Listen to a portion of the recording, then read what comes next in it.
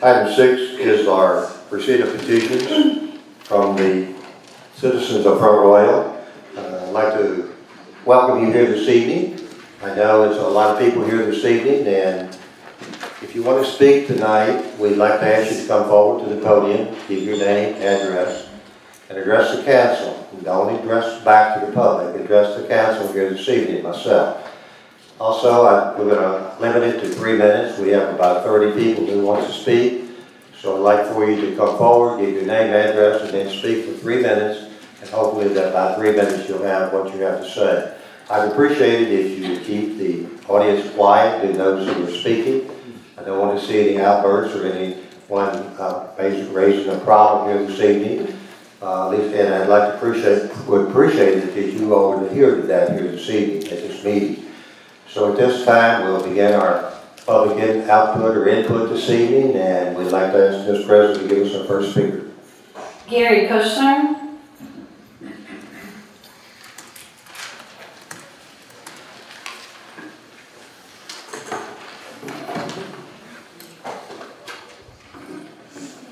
Good evening, I'm Gary Kushner at 1106 Fetchett Road in Bentonville.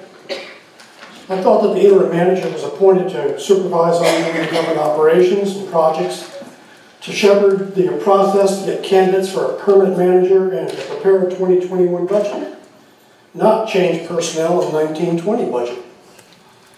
It was explained that the firings were not in response to performance issues, but such actions without a well-thought-out plan to address the immediate responsibilities they worked on raises questions and demonstrates a clear management failure. This is especially true for tourism, whose most significant period begins in only a few months. The interim manager said that he intended to prepare options for a permanent manager to consider, but then actually implemented his ideas instead. Those actions are not consistent with the citizens' desire for more transparency and a greater opportunity to participate in their government. The interim manager has criticized staff and said they are not agile or nimble enough to manage tourism, but offered no definitive evidence to support such a conclusion. I believe many with government experience would attest that tourism is exactly what should not be conducted by an outside, disconnected entity. How would you evaluate success of such an outsourcing? Maybe documenting the possible reduction in unused storefronts on Main Street? The public's disenchantment with the interim manager is a reflection of shortcomings in previous areas as well. His efforts to radically change the water policy for non-town residential development when council was poised to affirm existing policy. His failure to be transparent about his personal relationship with the Crooked Run West property owner and him being president of an LLC involving real estate development. Attempting to fast-track tap fee reductions before a full water study was completed, so he could have a personal opportunity to break a voting tie should one occur. His promotion of an adversarial relationship on EDA issues, rather than pursuing a cooperative approach more beneficial to the public's interest, since they are county citizens as well. Failing to urge changing the town code after there was an interpretation that the government was responsible for water connections rather than developers. The debacle of whether he should be paid individually or as the sole employee of an LLC. And promoting a communications plan that restricts media access to inquiries only through his office. Now, I can't imagine that the interim manager's efforts are without council approval or guidance, so this rests solely on your plate. While the interim manager's actions may have been well-intended, the public is neither satisfied with his results nor his style. Many think this is all a done deal, but I sincerely hope that's not the case. Council's responsibility is to represent the people rather than to just govern them. It is imperative that their opinions be solicited, heard, and addressed. In conclusion, the appropriate action at this point, in my opinion, would be to objectively analyze the proposed reorganization, limit outsourcing to activities where success can be clearly measured or are specialized, and that the interim manager be directed to only identify potential areas involving significant change to be considered by a permanent manager, but not implement them. Such actions would contribute to regaining public trust and reducing unnecessary drama in our community. Thank you. Thank you. Marie McDaniel.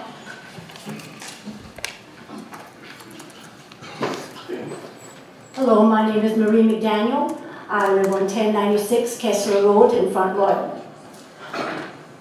I love this town. I'm a new resident. I've been here just over a year. I came from Northern Virginia. The people of Front Royal are so special to me. I haven't opened a door since I came here. When it was cold, someone at the gas station said, "Ma'am, please get back in your car. I'll pump your gas for you." Everybody has made me so welcome. From my clerk at the 7-Eleven, Sarah, to the Christy who drives bus. Because this town has been so special to me, I wanted to give back. So I decided I'm going to learn more about this town, and I volunteer at the Visitor Center. That special place and the people who work there and volunteer are amazing. They all have a passion for promoting Front Royal, even with the threat of unemployment hanging over their heads. Starting with Felicia Hart, already fired, Tim, Gail, Debbie, Nellie, and Megan. They make the center, the heart and soul of this town. To the people from all over the country and the world, Mumbai, India last week, they are the face of Front Royal, not your signs pointing to the Visitor Center or the Skyline Drive. They want to know, where do we stay, where do we shop, and how the heck do we get to Skyline Drive? They also ask, why should we relocate to Front Royal rather than Winchester, Strasbourg, and Laurier? And we tell them about our wonderful town. The Visitor Center is Front Royal's heart and soul. Don't lose it the way we seem to lose dogs, cats, goats, cows, and a lot of dollars, over 20 million. Thank you for listening, and I do love this town very, very much. Thank you.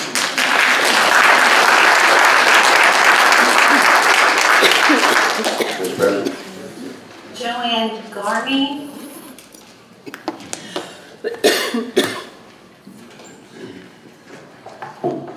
Hello, my name is Joanne Carney. I live at 364 Summit Point Drive in Front Royal.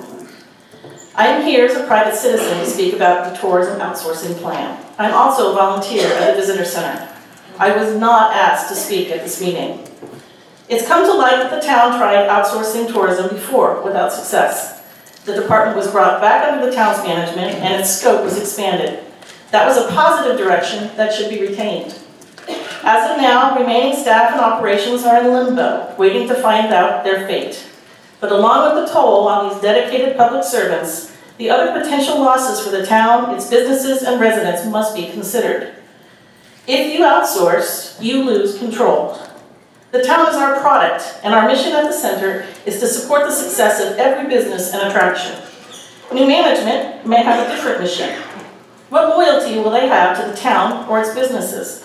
How will the town's interests be protected, and what oversight will there be on how your money is being spent? Right now, you have full control of the message and methods. Do you really want to lose that? Mr. T. Dirk reportedly said the government is not agile and creative enough to manage tourism, but the department staff have displayed creativity and agility in new outreach and initiatives. They have done and can do more. Tourism is the town's lifeblood. The council should be increasing support for the department, not handing it off to an unknown quantity. 2, you lose expertise. You have a knowledgeable, reliable, professional workforce who each handle a specific operational task. They devote weekdays, weekends, and off hours to providing visitors with the best possible experience. They regularly go above and beyond in service and have excellent reviews. If the rehire option fails, the town stands to lose all of that talent. Even if they are hired, the job limbo returns every time the contract is rebid. This persistent state of insecurity will eventually lead to high turnover, and you'll be left with low performers. The Visitor Center's reputation will suffer, and by extension, the town's. Some say volunteers can do it all. That's unrealistic. Volunteers cannot be expected to carry the same levels of commitment and responsibility as paid staff. 3, you lose ground. Tourism staff had been building bridges between the town and business owners and had just formed a committee to coordinate tourism efforts with the county. Business owners felt they had a guide and ally on the inside to help them navigate town government procedures as they began new ventures. We were casting our nets wider, utilizing many means to attract visitors and foster partnerships. Now those connections and plans are either broken or damaged. It's yet another blemish on our reputation that we can't afford. This outsourcing stands to do more harm than good and could cost much more than it hopes to save, as many other municipalities have learned. Why repeat a course of action that has already been found unsuccessful by your predecessors? Consider the long-term ramifications and potential losses. Please reject the outsourcing plan and keep the staff and operations of tourism with the town for the sake of the town. Thank you. Thank you.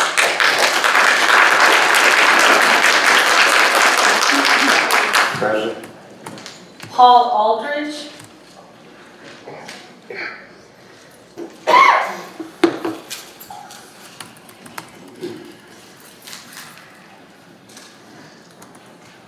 Good evening, Mr. Mayor, members of the council.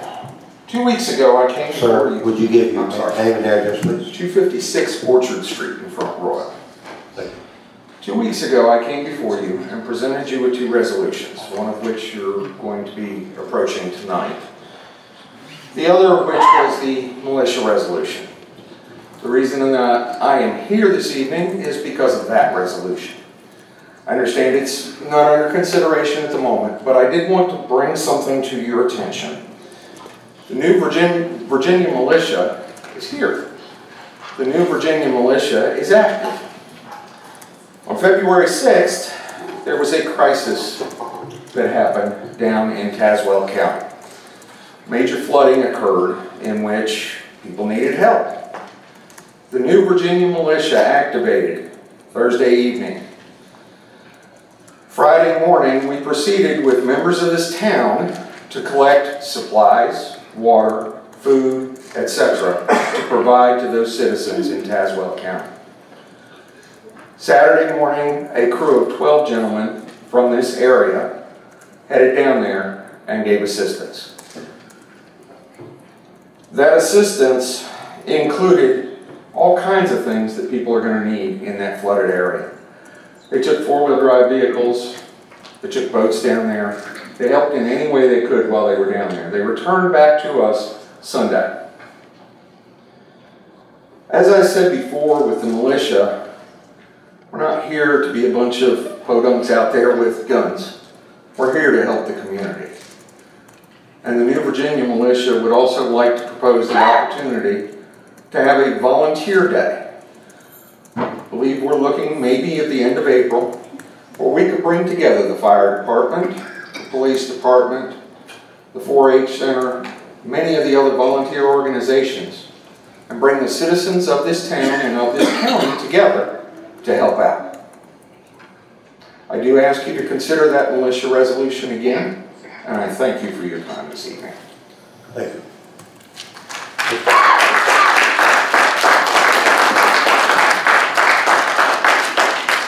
Mr. President. Jim Hart.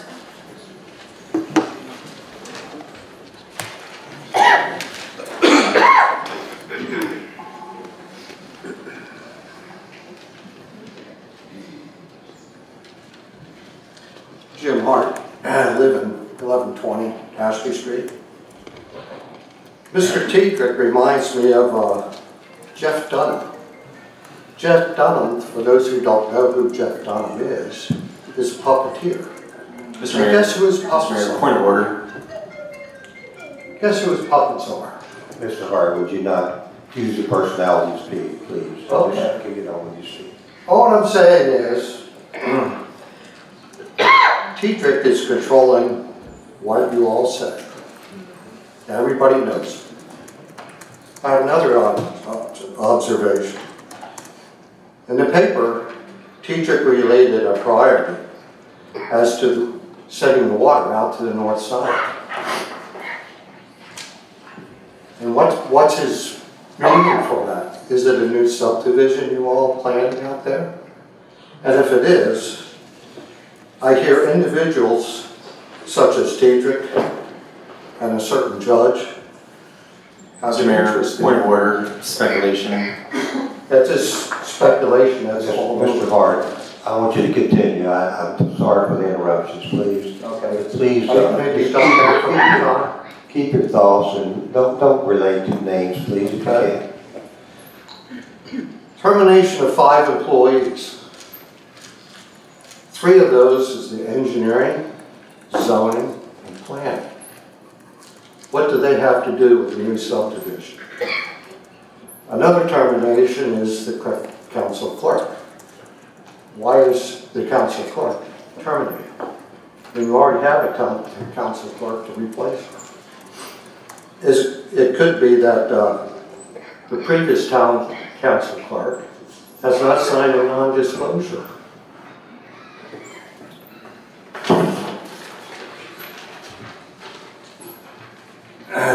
The 4th item is how is the progress going with the new town manager recruitment? I'd like to find out how far you are along in replacing the town manager. Also, I suggest that you, the council members, forget running for a re-election, because I don't think you're ever going to get re-elected. Now, Mr. Major, please don't do your standard communications after all the meeting here. We already know how you all stand. Actions speak louder than words. Thank you. Thank you.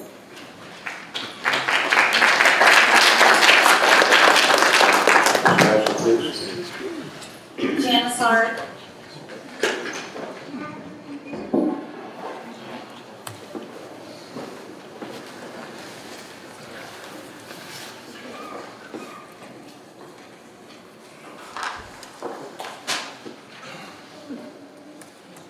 My name is Janice Hart. I reside at 1120 Ashby Street. This whole fiasco of the last week has been very cleverly disguised. Last week's bloodletting is just a smokescreen for the big picture. The plans that Mr. Tiedrick and this council, except for the mayor, has. It is about the water on the north end, on the parcel behind Target. Without water, it cannot be developed. But even more importantly than that, this is about a subject near and dear to our town manager, consolidation of the town and Warren County. The proposed firing, or the actual firing of 5 department heads, our clerk of council and 4 part-time positions whose salaries were budgeted until June 30th of this year. How much money is that saving? Why slash these positions? Why wasn't a study presented on the cost savings prior to cutting these positions? Why not show us, the taxpayer voters, the great deal it would be? How much will it cost to find a reliable firm to handle tourism for us? What firm can handle our planning and zoning work? Or does council just want to hand that off to the county? Does the council feel the town no longer needs an engineer? Should we give that to the county as well? Will our police department be the next department on the hit list? Meanwhile, who pays off an $8 million police department brand new? I doubt the county is willing to absorb our debt. Will that come from what Mr. Tiedrick likes to call the slush fund, even though there isn't one and he should know so? Why has this council not looked for a permanent town manager? Because they want to keep Mr. Tiedrick, despite all his denials, to finish the job. Consolidation. In 2010, Mr. Tiedrick was head of the Blue Ribbon Committee. I have a copy of the PowerPoint and the results and the recommendations of this committee. In short, it is a primer in consolidation. If your younger council members haven't read it, I recommend that you do. It's an interesting read on an attractive background. Taxpayers remember, as many taxpayers remember, it was a very heated and emotional issue. Fast forward 10 years, and here we are again. This is where we're headed, this interim town manager and council, with the exception of Mayor Tebow, are leading this town down this path yet again. Each one of you stands to gain from this in one way or another. 4 votes is all that's needed. Let's let the county take us over and get the water done and be done with it? I, for one, would never vote for that. The expression about putting lipstick on a pig, it's still a pig. I rest my case.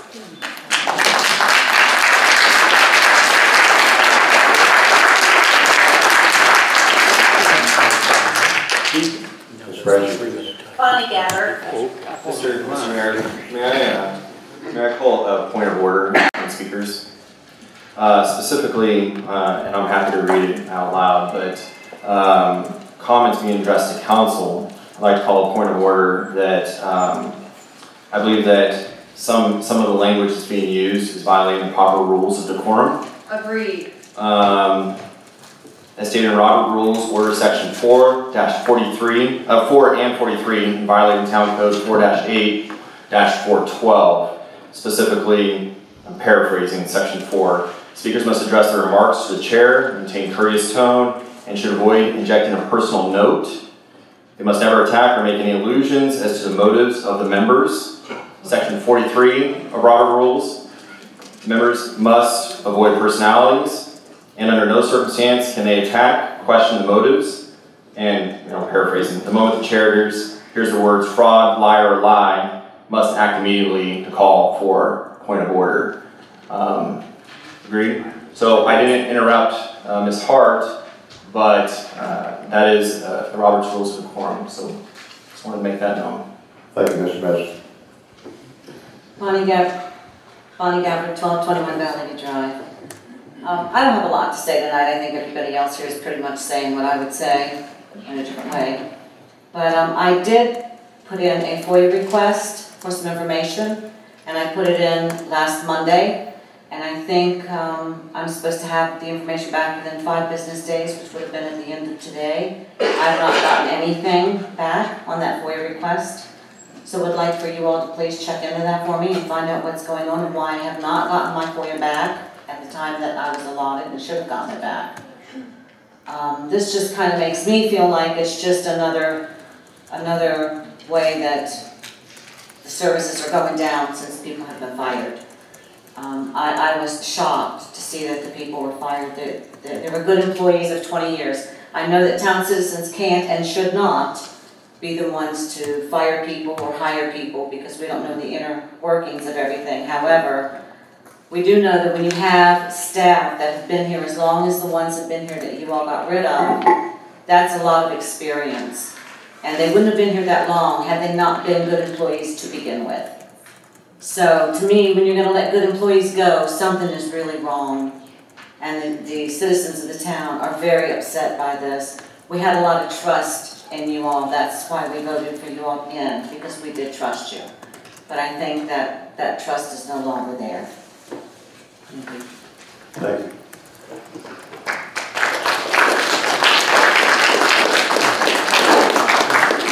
Mr. President, please. Paul Gabbard.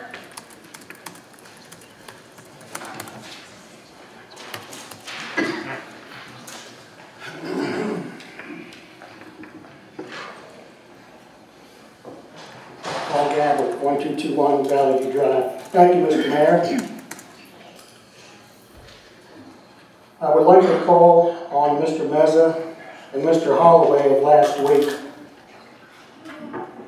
for their unprofessionalism, disrespect, and ugliness. Mr. Gabbard, please don't mention names, please. Okay. I would like to bring to your attention 2 council persons from last week who were unprofessional, disrespectful, and ugly to the council. And I would like to tell the rest of the council that they were the same way for not coming to the defense of the mayor. They just let what happened, happen. It was ugly, ugly, ugly. On February 4th, our town manager told county officials he did not believe the town government was agile enough to properly handle tourism, promotion, and marketing for the town. All of a sudden, out of nowhere, they're not agile. He wants the Chamber of Commerce to take over. That's one of his ideas. The Chamber of Commerce had it several years ago, ruined it, couldn't do it. They misfunneled money to other directions. They didn't use the money that was supposed to be for the town tourism. In other words, they were criminal. And yet Mr. Tedrick wants to outsource it to a board member. And I wonder if he was a board member at the time this money was funneled. Our town manager stated as the new interim town manager, he wanted to set the table for the new town manager to be allowed the choice to implement or not implement significant changes in the town government. Looks like to me those changes are already taking place. Our town manager also said after this year's current fiscal budget that carries the Newtown Tourism Department and Visitor Center staff through June 30th, decisions will be made by the entity or entities contracted to take over those functions from town staff. Such employee retention, full or part-time, including the current tourism director. Why are you letting Mr. Tedder do all that right now? Our town manager said by cutting staff, the town will save $234,000. But he wants to increase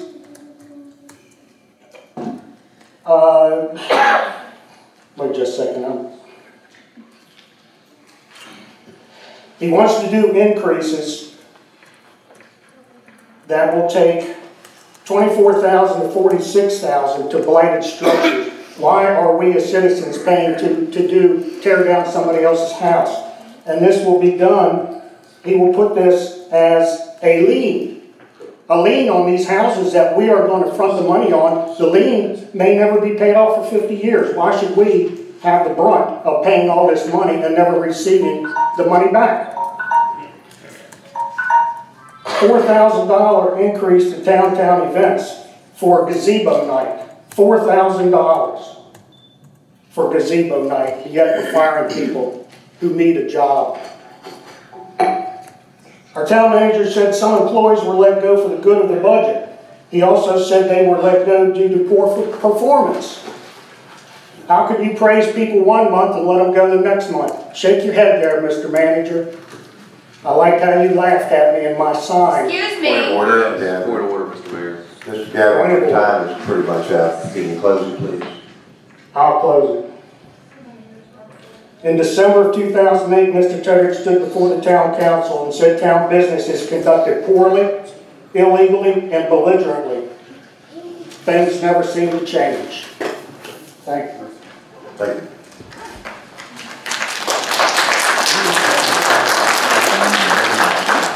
Mr. President.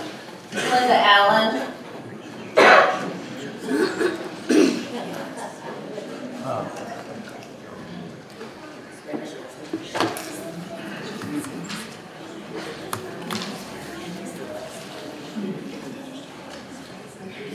Linda Allen, 15 Massey Street.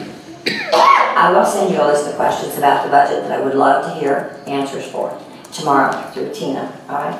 In the meantime, I have some comments and some questions. I'll just say them.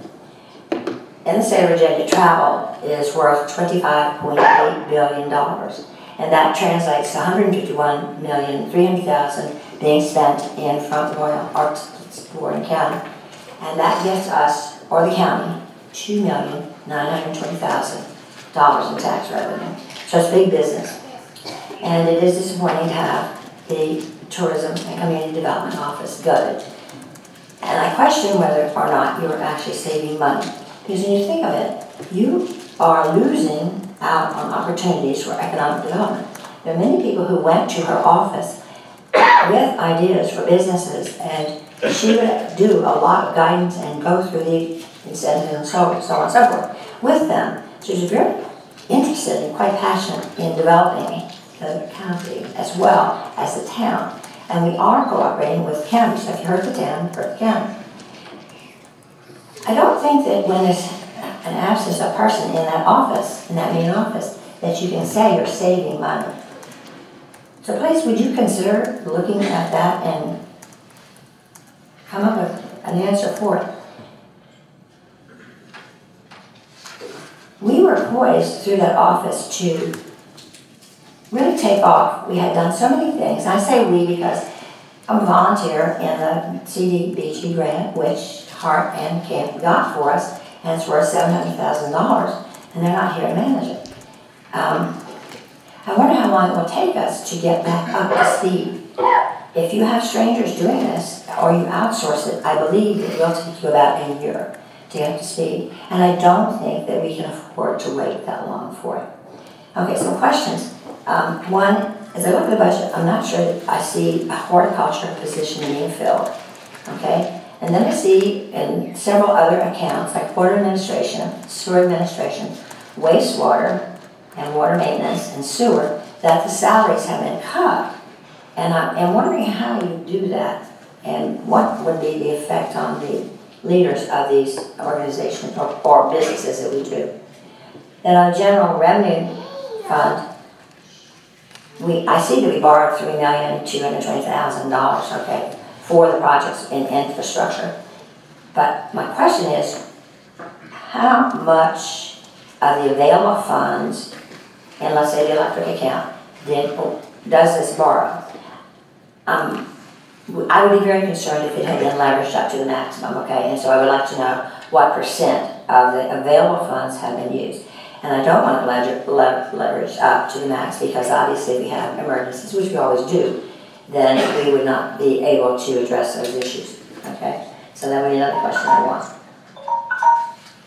That's 3 minutes. You'll get your questions tomorrow, okay? Thanks.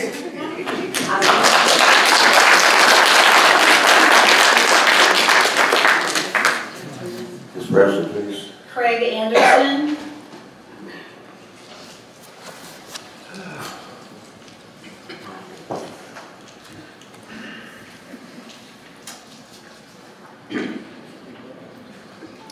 Good evening, y'all. Craig Anderson, 110 Sunset Lane.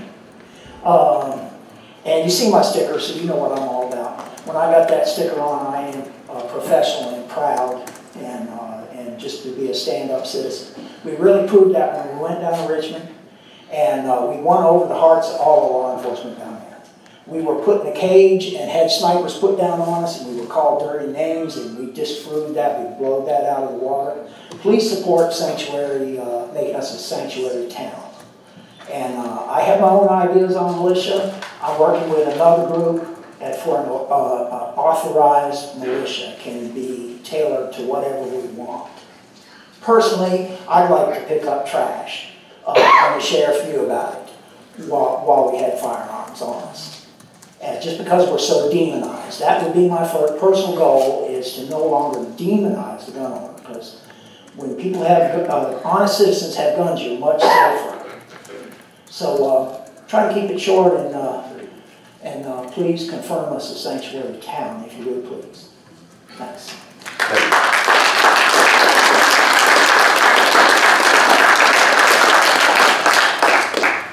Mr. President.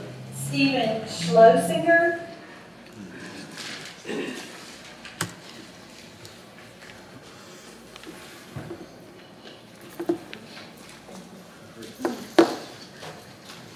Stephen Schlesinger, 409 East Main Street. This great thing all written out.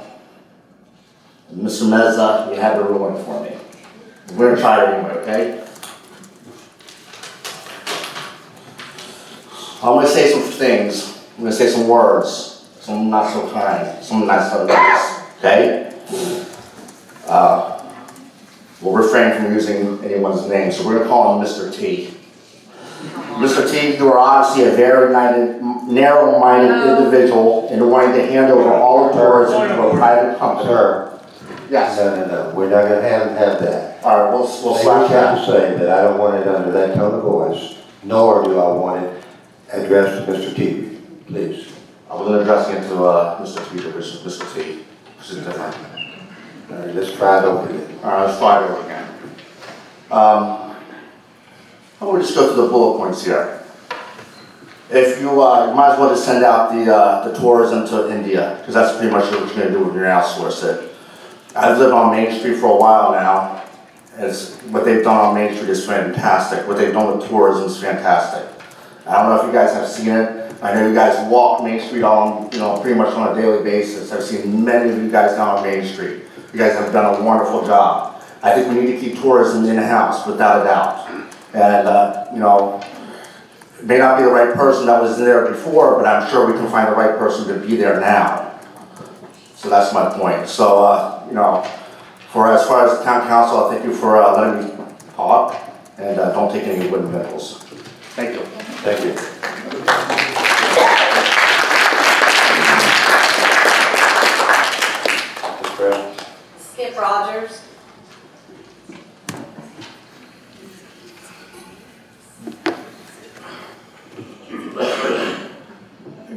My name is Skip Rogers, 30 Blue Ridge Avenue. And I'm also a business owner. I've been a business owner for 40 years and the last 11 years on Chester Street. I just have a couple of short comments. I attended last week an ad hoc meeting that was called very quickly, and to a lot of folks surprised that a temporary employee of the town somehow had the authority to allow 4 senior members of our town to be removed. Now, I'm a businessman, and I've hired and I've fired. I've had temporary workers in senior positions, but I can't understand how anyone in a temporary position, no matter how long they've been around, no matter what office or position they held, but as a temporary employee, to be given the authority to dismiss senior personnel, to me is just outrageous. That was my first point. My second point has to do with a meeting that I attended last week as well. That was an open planning meeting, and I appreciate the comment earlier citing Robert's rules, and specifically a term that was used in that reading that had to do with liar. At that planning meeting, there happened to be quite a few folks in attendance. And also, if you may have noted, those of us who were there were quite a number of children. And to hear the language that was used, directed at this town's leader, to me is shameful. It was aggressive. It was assaultive. And those individuals who have been noted should be ashamed of themselves. Thank you for this opportunity.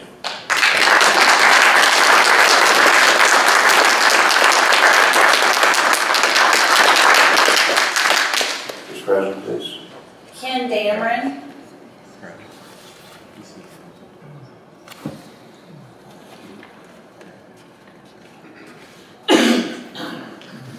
My name is Dameron Kenneth. I live at 715 Stockton Road in Front Royal. Good evening, Mr. Mayor, Councilman. I was looking at the proposed budget for the coming year, and Mr. Teeter was kind enough to provide me with a copy of it. And I sympathize with him and BJ putting that thing together. I've done a few of them myself. It ain't no fun. His problem was doubled though, because he's also being asked to make management decisions. And he's made them in his best judgment. It's up to the council to either approve it or disapprove it. Just like today, President Trump released his proposed budget for the coming year. Pelosi and Schumer threw it in the trash, dead on arrival. They'll write their own. And that's what you guys got to do. You got to make a judgment over whether his proposal is good or not. Now, one big thing that I really object to, approximately $500,000 as a debt service on what promises to be at least an $11 million project to run a redundant water and sewer line out to the North Corridor. I've been trying to find out for 6 months whether we're legally required to do that. Neither Mr. Napier, the mayor, or Mr. Teeter could tell me. Nobody knows. So that means we're not required to do it. If Dominion wants an extra water line, let them pay for it. We don't need to pay them. Anyhow, I would appreciate council considering that and eliminate that item from the budget. That'll save $500,000 for 30 years. 30 years. That's $15 million. That's larger than any other project any of you have ever done, including Leachline Parkway. Because we only pay, what, 34% or 50% or 17%. Anyhow, if you give some consideration to eliminating that. I don't know what you're going to do with $500,000. You disperse it among yourself. Thank you.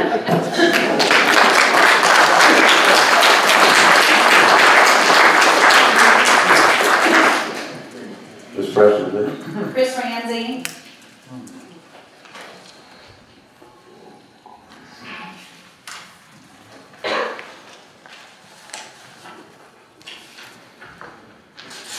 I'm Chris Ramsey. I live at 400 Fulton Lane here in Front Royal. Mr. Mayor, members of council, I spoke a few weeks ago about an inequity that's come to light in the water and sewer department with respect to town policy on water and sewer tap fees, access fees. Under the current policy, I'm required to pay a substantial higher fee for my water and sewer taps than others in this town, as well as those who I represent. I don't know if you've forgotten about my presentation or you've chosen to ignore it, but I would like a written response to how you justify your position on the new policy that's been instituted. Not only that, I have a zoning permit that's ready to pick up at town office tomorrow. How will I be treated when I go to pay my fees? And as I asked previously, and I'm being redundant, can this be substantiated? Thank you.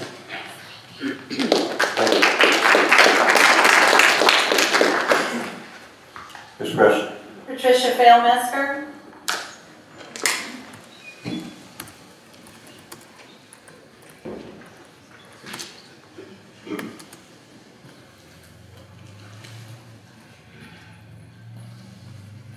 Patricia Failmesker, 636 River Ridge Drive, Middletown 22645. Democracy is really messy, isn't it? I have just a couple of numbers that relate to tourism that I think you'll find very interesting. I got these numbers from the website for Virginia Tourism. The occupancy tax collected in 2019 in Warren County was $316,000, 171. The meals tax was $1,755,650. Now, I don't know yet where that tourism money is going, what the county is using it for, what the town is using it for, but I will. There were 28,000 visitors coming to the visitor center last year. That's a lot of people that are being directed to hotels, tourist sites, restaurants. But not only that, they are welcomed. As the lady previously said, the visitor center really is the heart and soul of this town. I have two questions. The other interesting fact is, according to the Shenandoah Valley Tourism Partnership, Front Royal is among the 10 most visited towns in the valley. That's something to protect. I do not understand why a trolley that costs nearly $40,000 a year, that serves the citizens of Front Royal and Warren County, becomes a tourism issue. I also don't understand why blighted buildings becomes a tourism issue. That is something that affects all of us every day. I don't get it. So when I get some more numbers about how this money gets divided up, I'll see you again.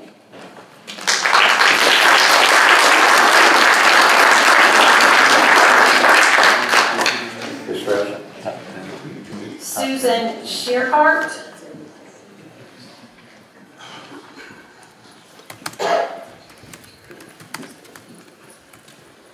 Good evening. My name is Susan Shearhart and I reside at 327 Skyline Place here in Front Royal. I co-chair the Front Royal Warren County Appalachian Trail Community Committee. Our town and county were jointly designated an official AT community by the Appalachian Trail Conservancy in 2012. Our committee of volunteers raises awareness of and support for trail-friendly local business, local land use policies that promote the trail and its views, and hiking as a healthy outdoor activity. The AT community designation has directly resulted in 5 new businesses, including 3 on Main Street, all of which are thriving. At this time, we are proud to partner with 22 local businesses and organizations who have sought and earned AT Community Supporter certification. Last week, we learned that prior to any public hearing, the FY21 proposed budget included firing key personnel in the town government and noticed that tourism would be privatized. Our group immediately expressed our concerns in a letter delivered to the mayor and each town council member. That letter was also published as a letter to the editor in the Royal Examiner. Not only did tourism attract $151 million in visitor expenditures to Warren County in 2018, a 4.9% increase over 2017, but according to the Virginia Tourism Corporation, it supported over 1,700 jobs, a combined payroll of $23 million, and contributed $3 million to local tax coffers. Some more numbers. The average through hiker along the Appalachian Trail will spend $5,500 during the course of their hike, and another $4,000 on gear. According to a 2010 survey, they'll spend an average of $153 per town visit, a figure that has no doubt increased over the last 10 years. Last week, based on 210 reviews, our visitor center was ranked second only to Skyline Caverns as top attractions in Front Royal. Do you know how unusual that is for a visitor center to be deemed an attraction? And we're about to fire that entire staff and change a recipe that has been steadily generating increased revenue for each of the past 5 years. We were also puzzled to learn that the tourism budget for marketing and advertising has been frozen. This is money already allocated to the current fiscal year and critical to generating business for 170 tourism-dependent businesses in the county who count on the visitor center and its marketing materials and services to generate income. 85% of Front Royal's tourism budget is covered by lodging fees, all collected from visitors to our area, with the remaining 15% coming from Front Royal promotional merchandise sold at the visitor center. None of our tourism department salaries or expenses come out of our own taxpayer dollars. Why are we cutting the tourism budget just as the tourism season is about to begin? Along the Appalachian Trail, there are more than 40 designated communities. Our community is considered a model, supporting 22 AT community business sponsors. We do have the leading number. All locally owned businesses that enrich our local economy. Due to the joint effort between tourism, community development, the visitor center, and business members over the past few years, our town now enjoys a strong reputation as a welcoming and helpful town to hikers and tourists, making us one of the friendliest trail towns. So why all this effort to engage the outdoor industry? Because it's a $362 billion industry driven largely by hiking, camping, and rock climbing, all of which can be found in abundance here in Front Royal. Nationally, revenue remunerated by the outdoor industry exceeds even oil and gas. So to mix metaphors, Front Royal should be riding that wave, not starving the golden goose. Thank you for your time.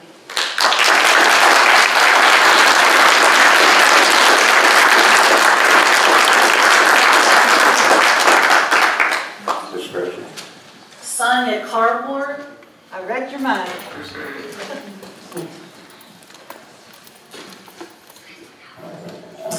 I wish Susan could read mine because she's such a fast reader. Sonia Cardboard, 210 West 1st Street, Front Royal. Last week's budget presentation featured a classic sales tactic. Present 2 nasty-looking extremes and then your own choice in the middle, which creates a false sense of urgency and the perception of no other alternatives. In fact, the very scary projected tax increase to local businesses is pure fiction. State code places a cap on many types of taxes, and our restaurants and real estate businesses and retail businesses are already at that limit. Citizens of Front Royal top the organizational chart in the PowerPoint, yet we the citizens have had no input into how our elected officials have dramatically restructured our government in secret and allocated our hard-earned tax dollars without our consent.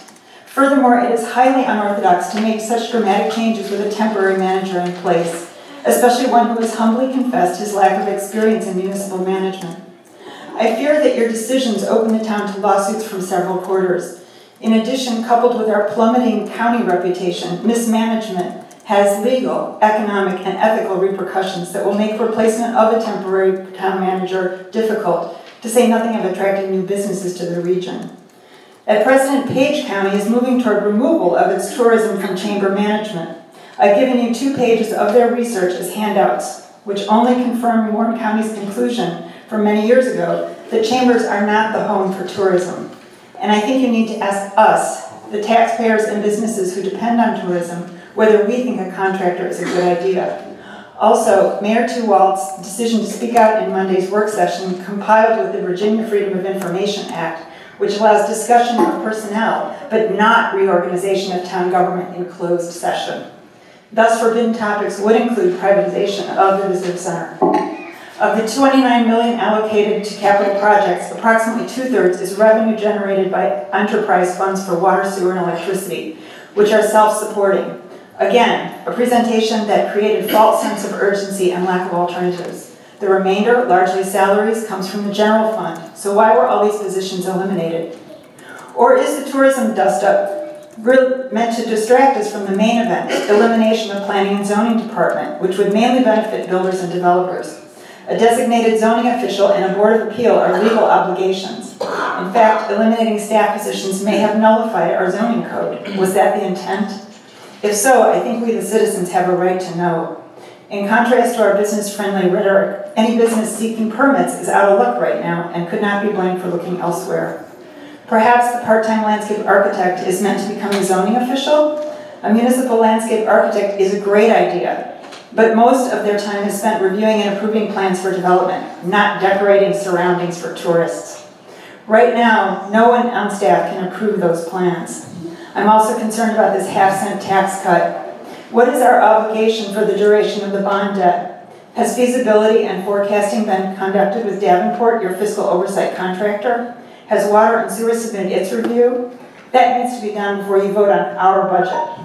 A tax cut now may mean larger increases in the near future.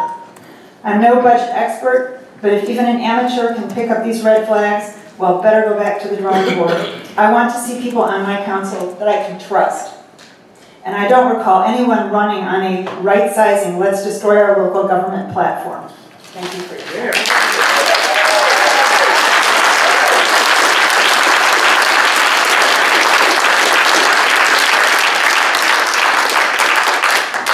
Discretion. Carly Hart.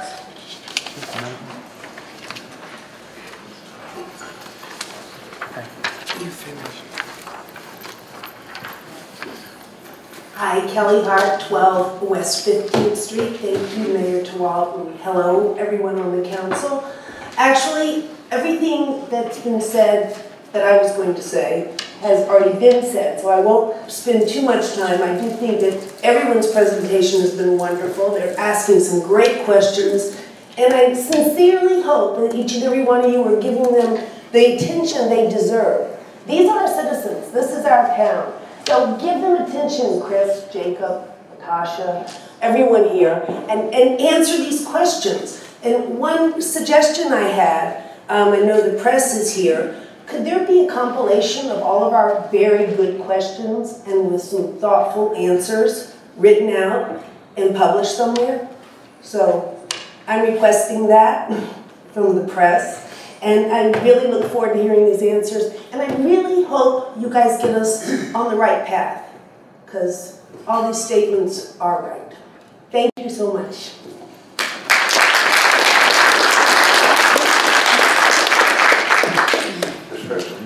Gary Green.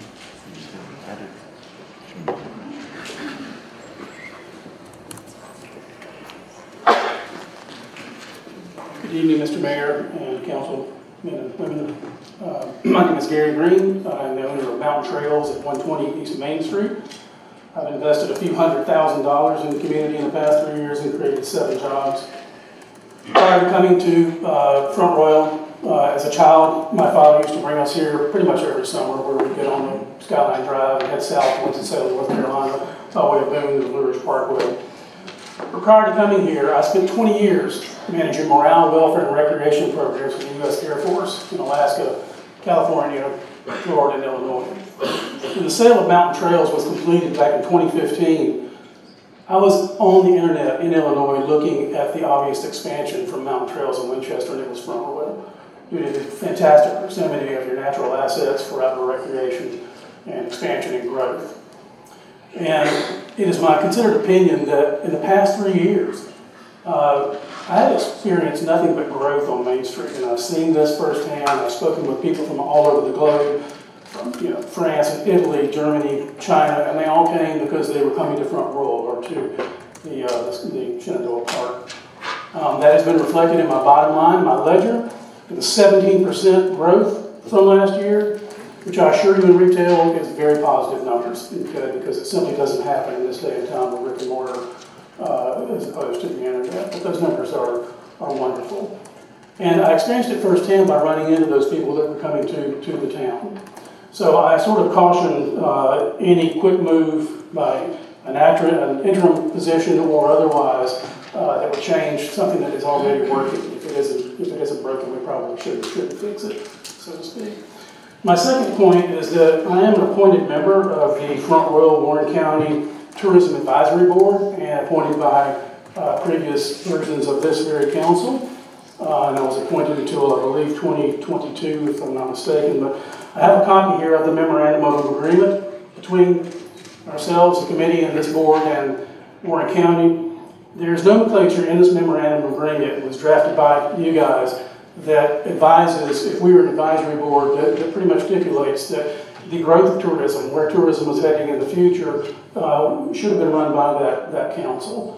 At least for input, since we'd already spent close to $30,000 for branded wayfinding signs, gateway signs, 4 TV commercial spots that have already been produced, up to $30,000. So all of that just seems to be for nothing. It's my full intention to found an 3-day outdoor recreation themed festival here in Front Royal that will not require street closures, I promise you. But I'm concerned that those concepts and others might either be squelched or suffocated by any outsourcing that doesn't understand who we are and what we have available to us here. And that's really my concern.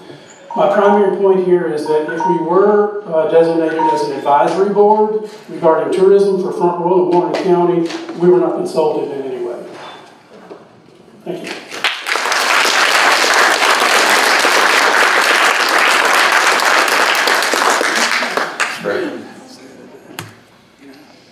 Bruce Rappaport.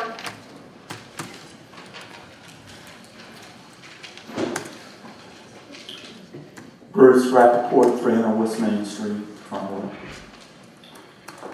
Well, to start off, before I was read the Robert's rules tonight, I had some other things that I wanted to say. Then I looked up and I said, in censorship we trust. So, I'll be good. Frankly, I can't add a whole lot more than what some of these folks have been saying about the firings, and I don't agree with the direction that the town has taken, but we all have our own opinions. Seems to me that there was talk about bringing in an assistant town manager. Many towns have what they call an assistant town manager, but they sort of streamline it with the planning director as an assistant town manager as well. You had a guy here that had 20 years of experience, and haven't been able to get past why I was let go. But anyway, your thoughts of going to outsourcing, I have a manufacturing background, and I have found over the years, about 30 years of experience, that vertical integration, you have a lot of control. When you go horizontal, you're really at the mercy of your suppliers and your contractors, and you never know what you're going to get. Sort of like a box of chocolates. Now, look, you folks are moonlighters. I mean, you get paid a little bit of money, but you all have day jobs. You're not a public admin.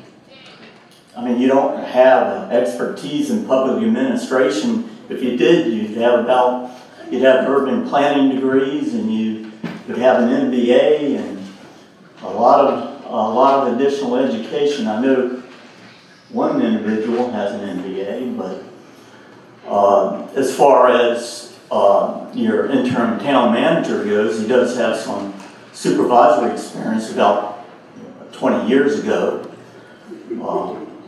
So, look, I gamble occasionally. In fact, I've been known to play the horses at times, okay? But I don't like to gamble with taxpayers' money. Privatizing your local government operations is a gamble and is really a panacea. We've all heard your arguments for privatizing.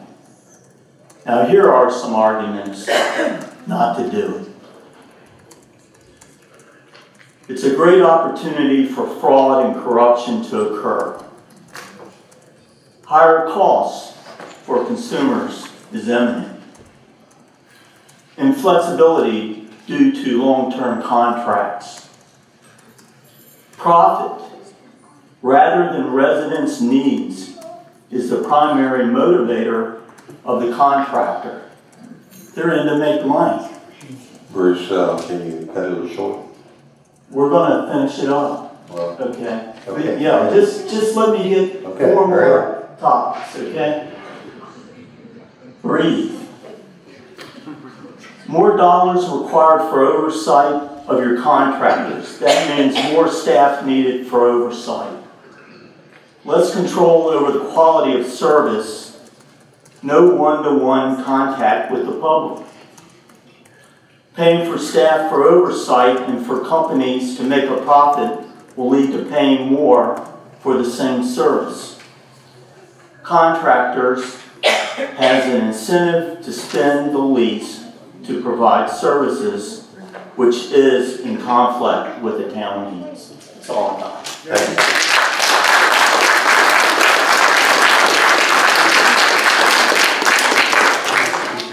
Mr. President. Fern Vasquez. Hello, good evening, Mr. Mayor and Town Council. I'm Fern Vasquez. I live at 120 Gloucester Road. I've been preceded by, I think, some impressive speakers who pointed out some facts and figures for your consideration. I don't intend to waste your time by reiterating any of them, but I want to say two things. One is that I've been very disturbed by this privatization plan. So I decided a little homework for myself would be to call some other small cities in the state of Virginia whose primary, where tourism played a very strong role. And I contacted Luray, Williamsburg, Winchester, Bristol, and Abingdon, and asked them how did they manage their tourism team, and if any of them outsourced. Of those cities mentioned, only one city outsourced, and that was Bristol, Virginia, along with their sister city, Bristol, Tennessee. And they did not give me a very resounding endorsement of how that was working out. In fact, they said it was going to be up for review in council as to whether they would continue. So I would ask you to consider that. There's a second point that I would like to bring in the budget. I did spend a lot of time reviewing the budget, and there's one section of the budget that gave me pause. And if I have misconstrued or misunderstood it in any way, I hope that you get back to me, and maybe you can help me understand it. And that is on page 20, line item 41001. And it has to do with the salaries in the office of the town manager.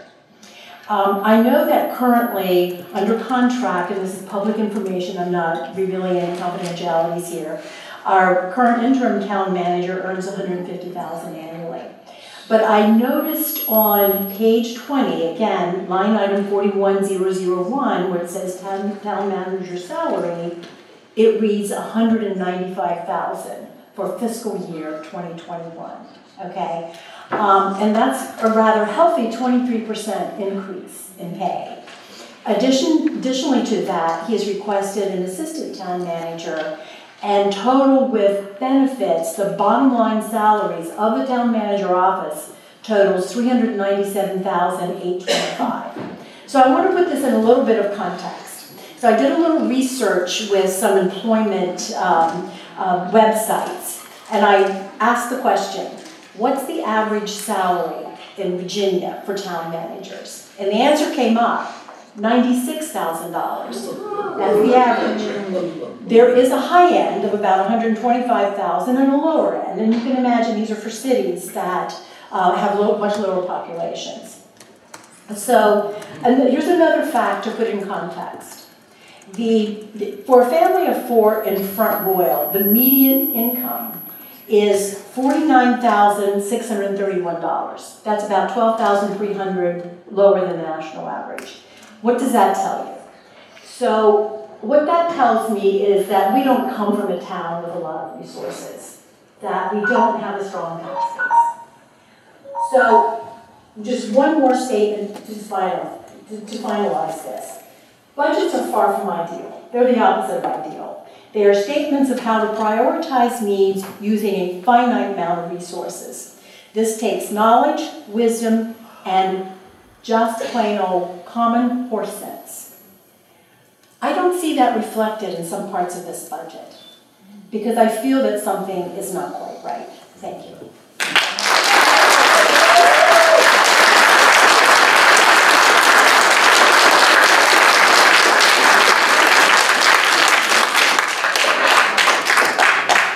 President. Melody Salins.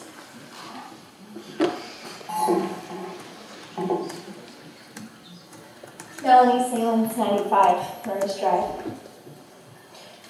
How things are done matters. If a chef were to serve your favorite meal on a garbage can lid instead of a plate, it would not be an appealing meal. Tact matters. Presentation matters, and timing matters. Gutting the town staff also gutted the citizens' trust. Ultimately, it is the council who is elected to be in charge of the ship. An independently contracted interim town manager is the equivalent of a house sitter who has now decided on his own accord to start knocking down walls and renovating the entire house. Chaos has been created because of the manner in which he executed and presented this budget proposal. The citizens look to you, the council, to take the reins and restore the calm. Mr. Tiedrich said at the budget meeting last Monday that there were only 3 options. He stated this as if it was an absolute fact. But there are other options. There are always other options. He said it would be an inhumane thing to do to fire employees, it would be a humane thing to do to fire the employees in advance so that they wouldn't have to learn of their misfortune at a public meeting. I'm trying here, guys. So instead, they were blindsided privately by their termination, and the public was left not only blindsided by the firings, but also left to worry and wonder. Thank you. I would appreciate that. Closer to it? Okay. Okay, thank you. So instead, they were blindsided privately by their termination, and the public was left not only blindsided by the firings, but also left to worry and wonder for several days about what was going on before even the slightest explanation was given. It created chaos in a town already torn apart by scandal. The citizens were unaware of the serious issues facing our budget. Why were we unaware? Because on October 21st, 2019, at the time he had proposed lowering tap fees, Mr. Tiedrich said the town was not having budget issues and that there was a surplus of money just sitting idle. He said we needed to drain the slush fund. So yes, we are now taken by shock to see the budget reflect a 180-degree change in facts being presented. The presentation of this budget could have gone much more smoothly simply by being upfront and honest with the public in a timely fashion. Give us a heads up in advance that while you had previously stated there was extra money, there is in fact not enough money. Ask for the citizens' input as to how we would prefer to see our tax dollars spent. Do we want a tax decrease? Will we prefer a combination of tax increase and a few job cuts? Ask if anyone else had insightful ideas of places to help balance the budget, because there definitely are some. We've discussed them. I am a fiscal conservative. I believe in small government and responsible spending. But you don't terminate 9 positions and in the next breath ask to add a 6-figure position for an assistant town manager. Whether it's a good idea to add the position or not becomes completely irrelevant because the timing and tact was wrong. Our community has been left in total upheaval for 2 years now.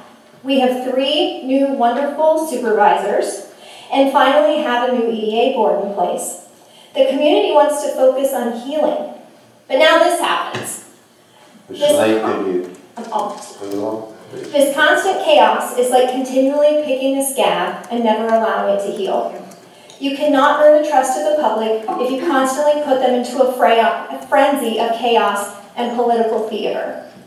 Mr. Tiedrich's actions have not only damaged the citizens' faith in him, but also the citizens' faith in this council to ensure that proper checks and balances are finally being put in place. Council, I beg of you, show us you will step up and do the right thing. Thank you.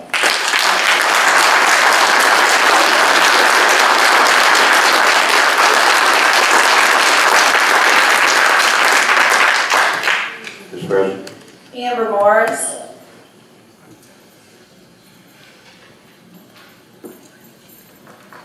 Good evening. First, I would like to acknowledge and recognize the efforts put forth by our current council in regards to the futurement and betterment of our town. For years, I've approached this stand few times to commend the work that council has done, but more often than not, it's been to offer my advice, give feedback, and beg of you not to raise our taxes.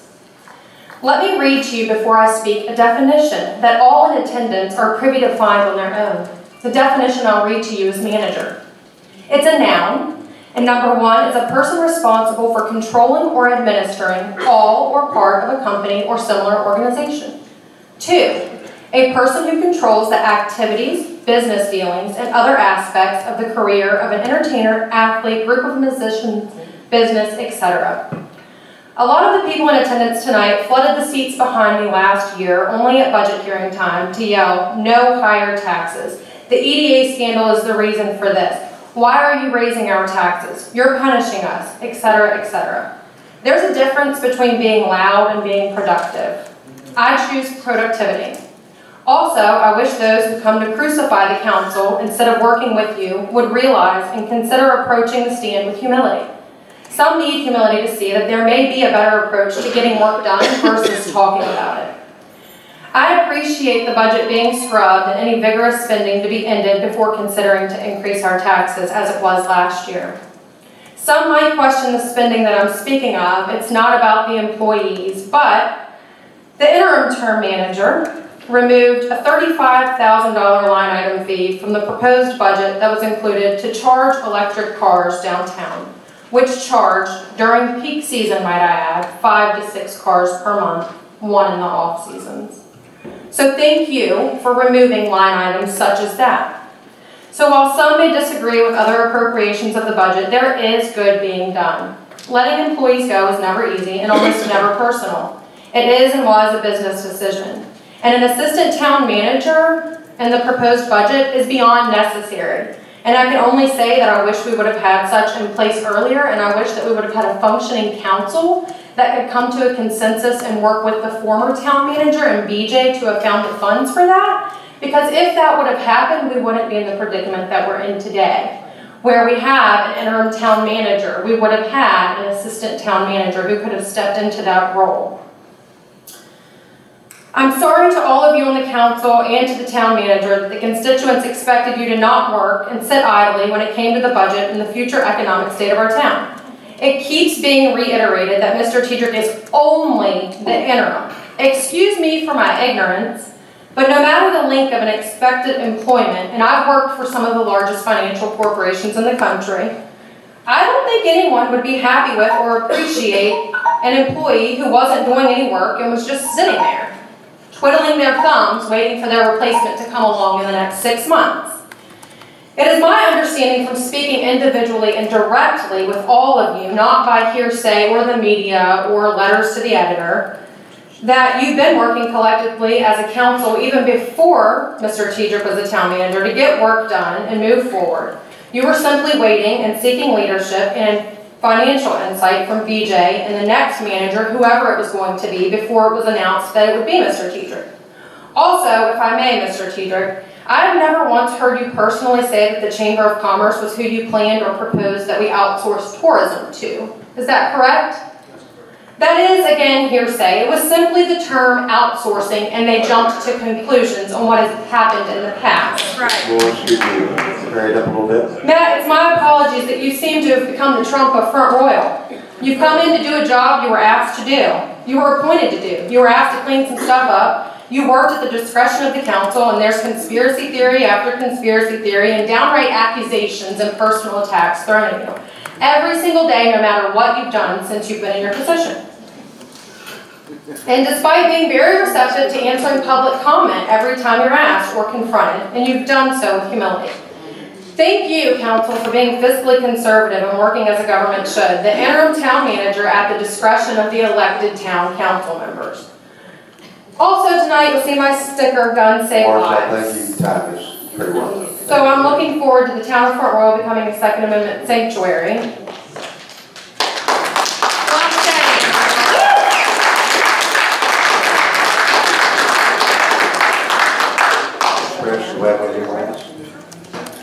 Mr. Mayor, last speaker of the night is Scott Jenkins.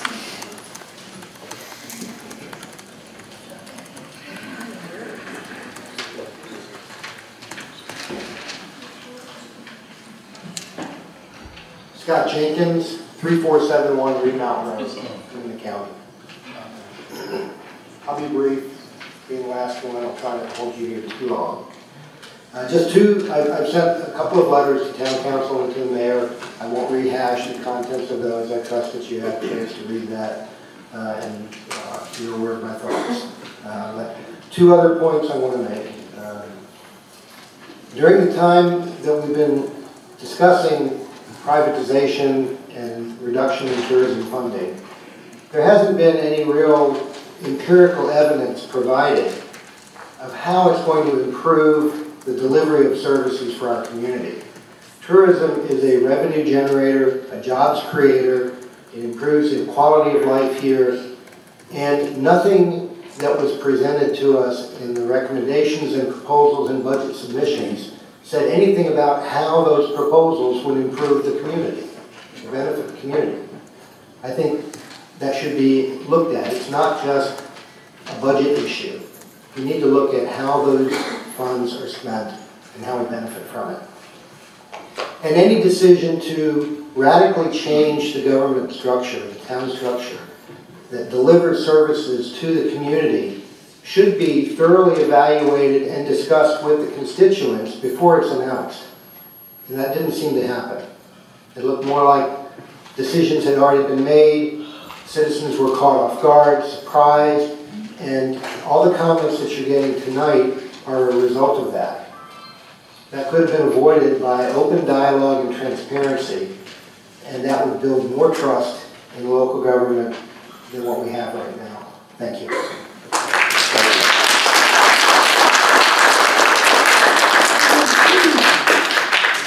Is there anyone else who would like to speak this evening? We're not going to spend a few more minutes on this because we've already spent an hour and a half, and I think we've heard the same thing numerous times. So if you have anything extra to say, we'll let you speak. Otherwise, don't repeat the same things we've already heard. So anybody would like to speak? Paul, let someone who has not spoken first.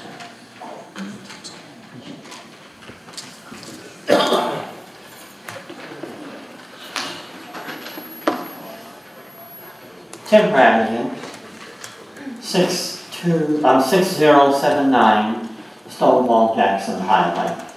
When I lived in town, I used to speak up here on a number of occasions during the course of many councils. And the first thing I would like to do, I'll try to do it without mentioning any names. I would like to draw attention to the gentleman who is sitting on my left, would like to commend him for walking into the Lion's Den at an impromptu meeting at the Front Royal Brewery. He literally walked into a Lion's Den. His only assistant or only person at his side was the director of IT here for Front Royal, Virginia. He took every question that he could and he tried to answer it to the best of his ability. That being said, I must admit to feeling a little dizzy, okay?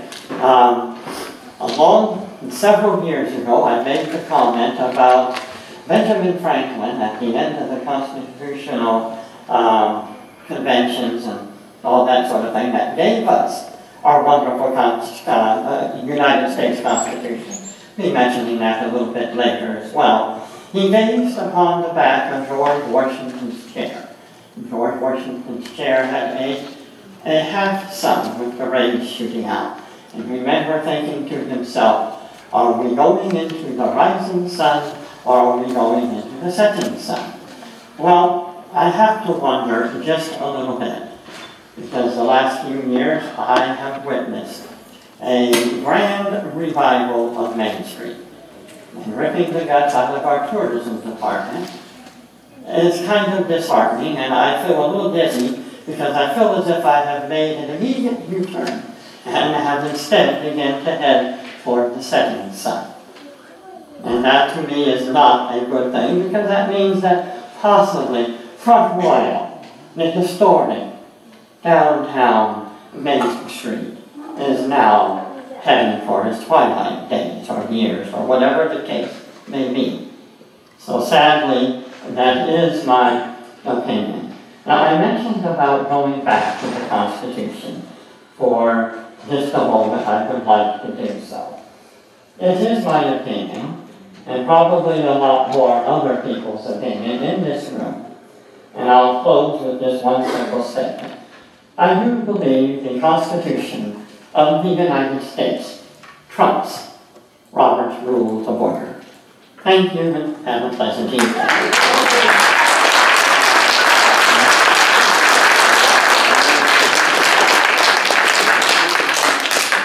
Paul, we're just holding down about a minute. I can do that. First, I would like to say that it's very convenient to call the rule where nobody can say anything to anybody on the night that there's so many people here, so many people that are mad at you all, mad at the administrator, and all of a sudden we're calmed down and supposed to sit up here and act like you all are the alternate. Somebody just got up here and said that Mr. Tedrick never said anything about the Chamber of Commerce. In one of Roger B. Cheney's articles, Tourism, the Visitor Center, Staff Futures and Outsourcing, What Does the Present Future Hold? Tedrick noted that he proposes no staff salaries for tourism in his budget proposal for the coming fiscal year. It is a department he has recommended be outsourced to the private sector, apparently at least initially the local Chamber of Commerce. So when he says he didn't do it, there you go. Thank you.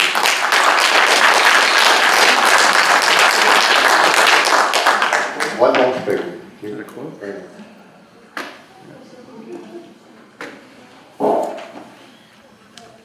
Hello, Ben Ranieri, 233 Virginia Avenue. I just wanted to come up here. I had no intention of speaking today. Just wanted to come up here and say thank you actually for bringing up the Robert Rules. You all sit up here getting railed against for an hour and a half with few support.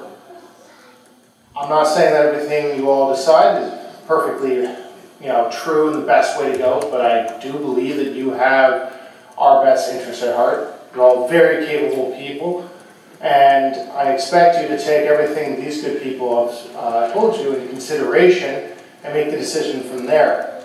In the meantime, I just want to say that I know hundreds of people in the county, and I know that they support you in your decision making, and that not all of them are here today, but I wanted to be partially their voice. Thank you. Thank you. Now, no more speakers. Okay.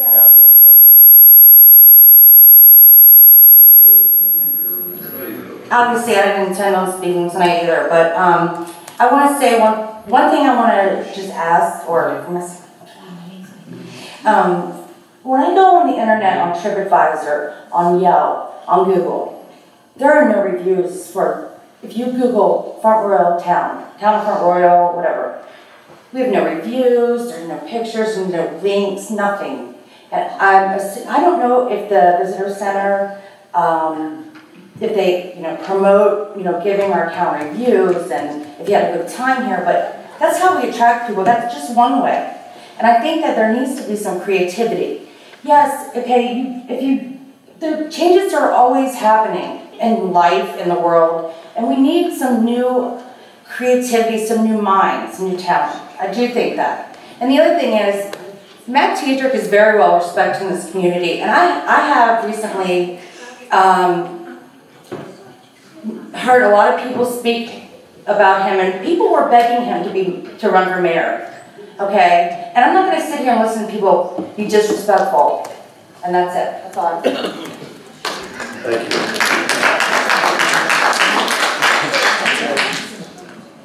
If you all want to stay for the rest of the meeting, we're pleased to have you here this evening. If you want to leave and take a couple minutes, no more speakers this evening. When we get to our budget, we'll hold a public hearing on our budget 2 times. So anybody would want to come back when that comes up to the public hearing, you're more than welcome to come and address any issue that's on the actual budget. That's not going to happen probably for another month and a half. I'm not sure the dates at this time. But you are welcome to come back anytime and speak whatever you have on your mind. But as this evening, we're going to close this meeting as far as the public input. So thank you all for coming.